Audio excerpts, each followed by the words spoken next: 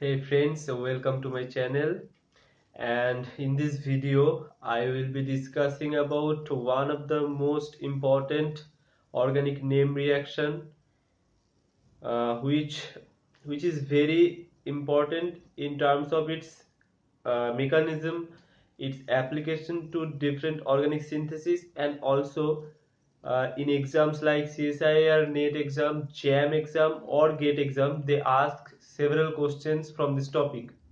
Okay, so the reaction is nothing but the Favorskii rearrangement.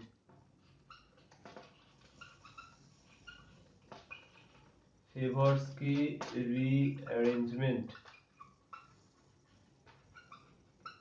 right? Now, what is Favorskii rearrangement? So I will start with a very simple molecule. Let's say you have this molecule. Okay, you react it with, say, sodium hydroxide. What will happen? So you will be getting a product like this.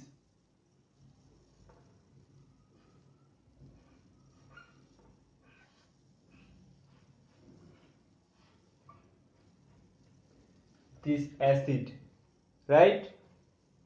Now you may think of a mechanism where this hydroxide group will attack to this carbonyl center, so you will be generating this tetrahedral intermediate, right? I can write this CCl bond as this also. And now if you know the pinacol type reaction or the benzylic acid type reaction, you will say that this O minus will push its electron here and this group will migrate to this carbon atom. This chlorine will go as leaving group and you will be getting this acid, right? So if this is the mechanism, then if you have a compound like this and if you react it with sodium hydroxide, what will be the product? So in this case, if you apply the same mechanism, you will attack this hydroxide ion to this carbonyl center and this will generate again a same type of tetrahedral intermediate, right? Now when this oxygen electron goes, this methyl group can migrate here and this chlorine group will be the leaving group. So in this case you will be getting methyl and here you have COOH, right? So this acid you would have get, but it is seen that when you apply this condition you are getting the same product. So these two different starting material gives the same product, and whenever this type of situation occurs where two different starting material give same product, that means both of them are going through a same transition state or same intermediate. So the mechanism cannot be like this. So if this is the mechanism, they cannot go through the same intermediate and their outcome would be different. So what can happen instead? Now if you look at the molecule carefully, you will be realized what can be the other case, right? So in this case you have this acidic hydrogen atoms. Okay, why they are acidic?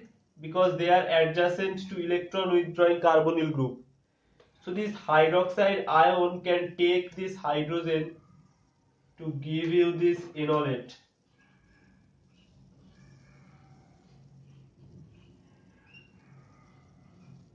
right?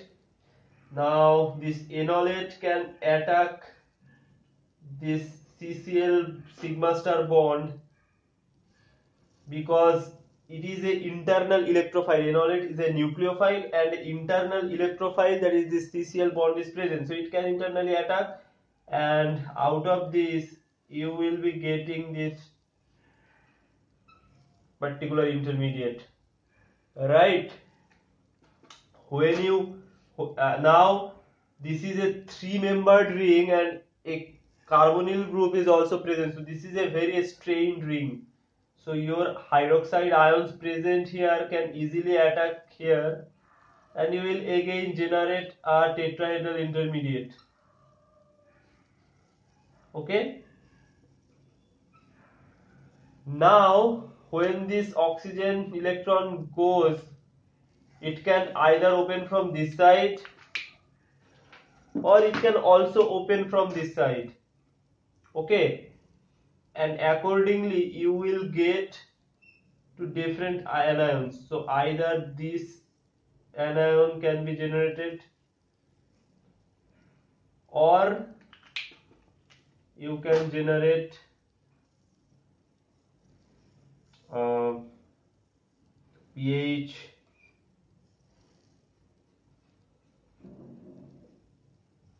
O minus, right? Now if you compare the stability of these two, in this case this negative charge can be stabilized into this phenyl group, right? These phenyl groups are actually both, they can stabilize a positive charge as well as negative charge, because this negative charge can uh, undergo this resonance into this phenyl group, and that's why this is stabilized, but no such stabilization is present in this case where there is no such conjugating group, so it will open from this side, and after this protonation and acid workup will give you this particular compound, right? Now how can we explain the same product formation from the another compound? So in this case also you can deprotonate from here, and that will give you this particular enolate. So from that you will be getting the same cyclo propanone, same cyclopropanone intermediate, these and these are same, so after that the story is same and you will be getting this product.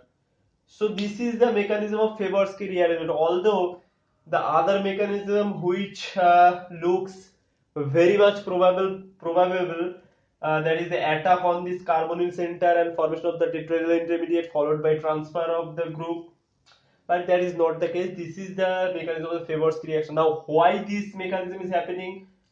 So it proves that this deprotonation step is further than the attack on the carbon atom, on the carbonyl group, right? And so you can also say that it can deprotonate from this side also, but that will produce, okay, that is possible, you can have this particular enolate, but it has nothing to do. After formation of this enolate, no reaction can occur. So these all enolate formation is reversible, and only this enolization of this particular hydrogen will allow to further reaction, and that's why it goes through this particular pathway. Okay, so this is the Favorskii rearrangement mechanism of the Favorskii rearrangement. Now let us introduce an example of cyclic system involving Favorskii rearrangement. So let's say you have this particular molecule, this cyclohexanone, where alpha bromocyclohexanone, right? How can you prepare it? You can just you have a cyclohexanone, and if you add bromine Br2, right? Or not so if you add H plus and Br2, right? So first it will form enol. Now this enol will be brominated, right? And you have to use one equivalent of bromine. So you will be getting this. Now if we add sodium methoxide, what will happen? It will deprotonate this particular hydrogen. So sodium methoxide will deprotonate it, and you will be getting uh, this enolate. Okay, now the same cyclopropanone intermediate formation,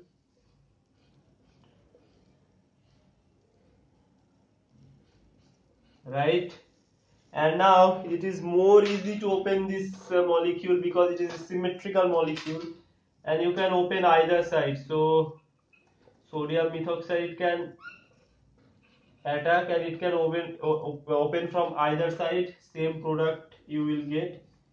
So if it opens like this, you will be have negative charge here, and you will be getting this one. After proton acid one up, it will give this. So this A star you will get.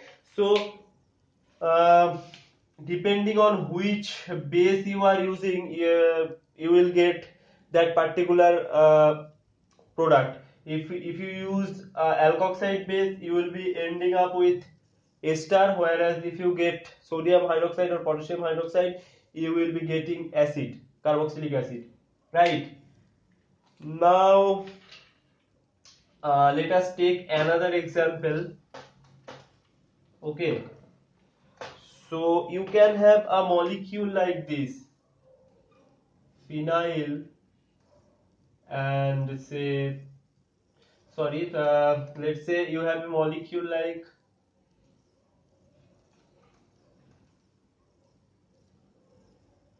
this one.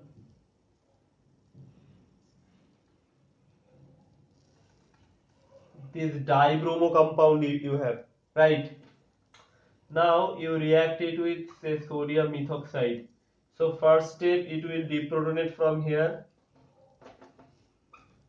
okay, and that will give you a enolate.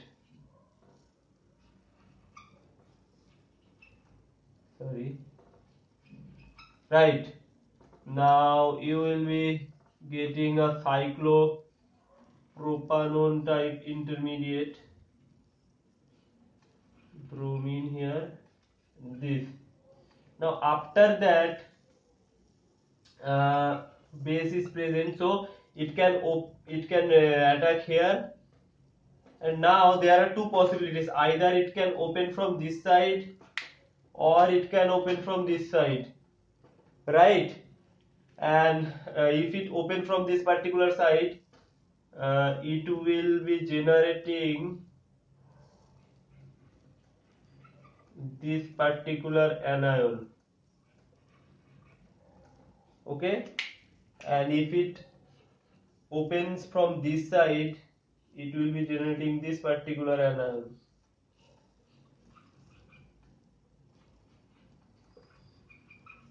Okay, now you can compare the stability of these two anions, but uh, there is a further point over the stability. What is that? In this case, after the formation of anion, or it may be concerted, it can be easily eliminated. This bromine atom can be eliminated, and you will be getting this particular compound. So in this case, this anion can displace this bromine, and this pathway is very much favorable than this, because there is no such extra stability of this anion, and also the uh, the elimination reaction is not possible. Now you can think of a product like that. It can attack here, and you will be getting 1 2 3. So 1 2 3, so you are getting a 3-membered ring, and this is actually not favorable, because first of all, the 3-membered ring formation is not so much favorable, and another thing is that it is most likely that this is concerted. When this breaks, at the same step this bromine is eliminating. So this is a concerted step, and this is why the pathway which leads to the formation of this double bond is much more favorable than formation of this anion. And this problem I took a arbitrary example, but a same type of question came in CSIR exam where you have two choice. One is like this elimination of bromine, and at that place there may be some stabilizing group present. It may be there is a phenyl group present. Okay, I don't remember, but it may be that a phenyl group present, and you should check that particular question, or I will check and let you know. But what is important is that if this type of group present where a elimination reaction is possible, then it will be much more faster than the stabilization of this negative charge. Okay, and it will follow this particular pathway. Now this is these are the examples generally given.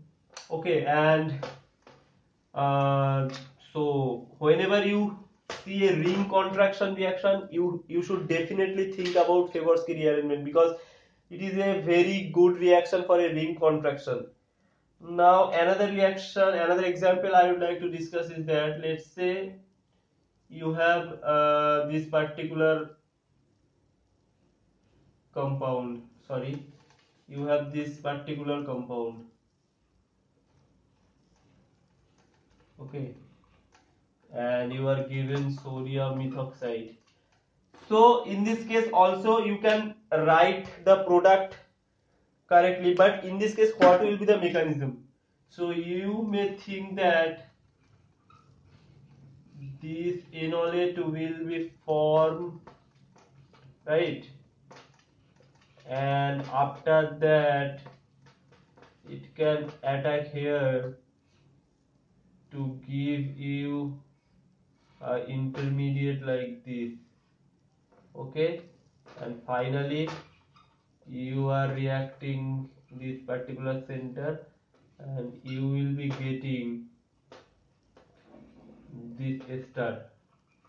Okay, but see, this ring is looking very much strange because two cyclopropane rings are fused, so it cannot go through this pathway. And also the formation of this enolate, that is the introduction of a double bond into a cyclobutane ring, this is also not favorable. So this pathway is not appropriate here.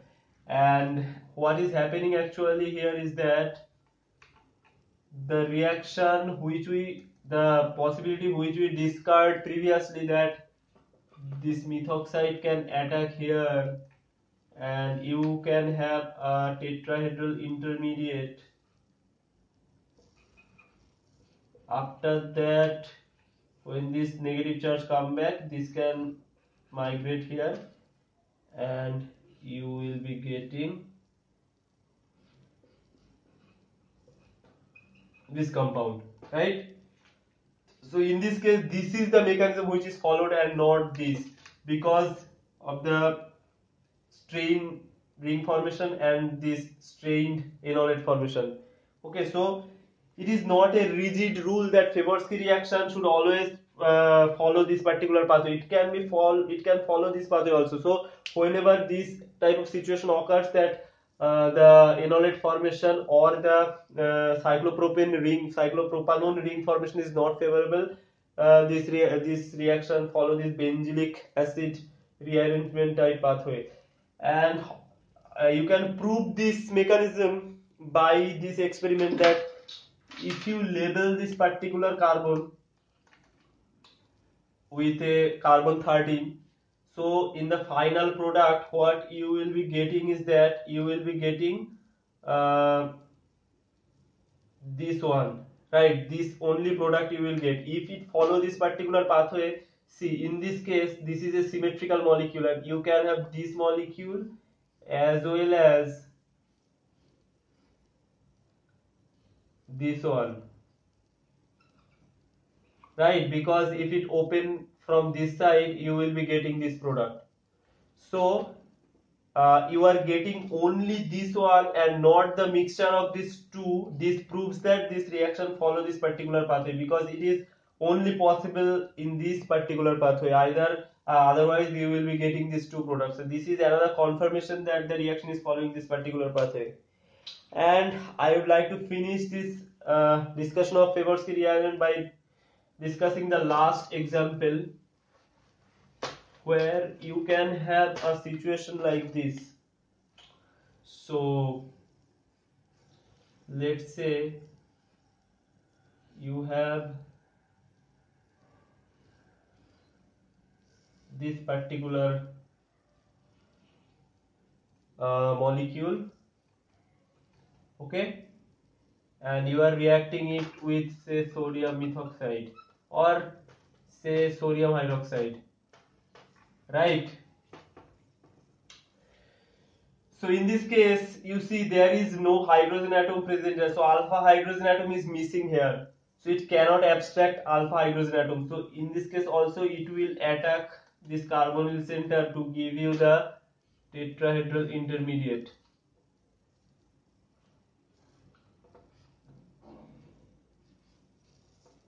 Right? And then this shift will give you the Favorskii product. Okay, so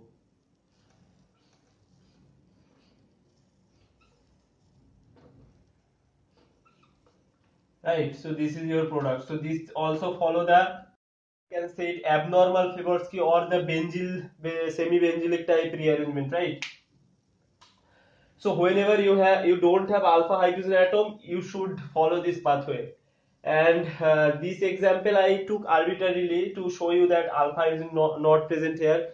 You can find the actual example in the Claydon, and I would like to suggest you that you should read, after watching this video, you should read the participation, fragmentation and rearrangement chapter from Claydon, which is I think chapter 38.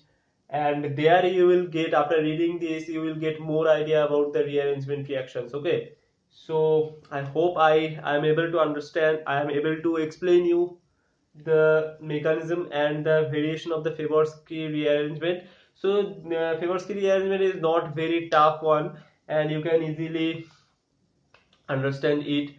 So I think this video will be helpful to you, and if you like the video, then give a thumbs up and please subscribe my channel.